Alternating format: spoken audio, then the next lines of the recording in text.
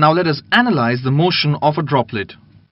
Water drops drip from a leaking tap at a rate of 5 drops per second. At an instant, what is the vertical separation between two consecutive drops if the lower of the two drops has a velocity of 4.5 meter per second? At the instant shown, let the first drop be A and the second drop be B. Since 5 drops are released in 1 second, each drop comes out of the tap after every 0.2 seconds. At the given instant, if drop A is in motion for t1 seconds, drop B is in motion for t1 minus 0.2 seconds.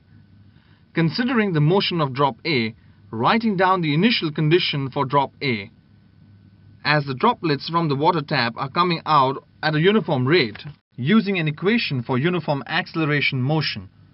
On substituting the values, we get time t1.